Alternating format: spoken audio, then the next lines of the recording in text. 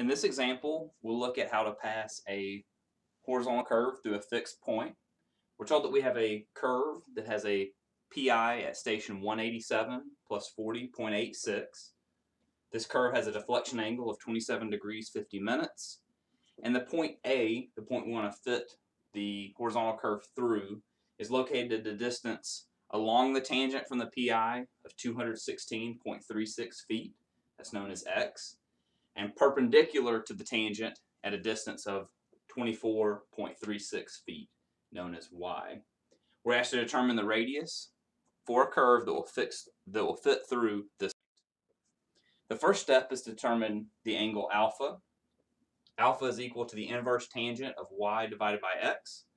Y and X were given, so we take the inverse tangent of 24.36 feet divided by 216.36 feet to get an angle of alpha of 6.42 degrees.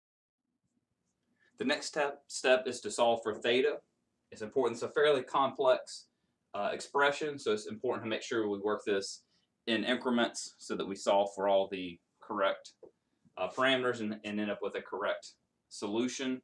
We're going to input our values for alpha, 6.42 degrees, our value for delta, 27 degrees, 50 minutes.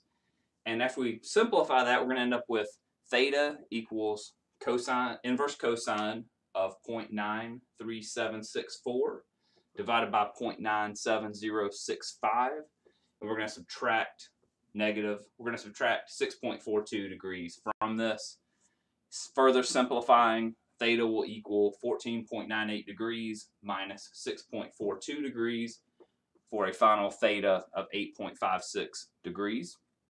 And then our final step will be to solve for the radius, y divided by 1 minus cosine of theta, 24.36 degrees divided by 1 minus the cosine of 8.56 degrees will give us a radius of 2,186.81 feet.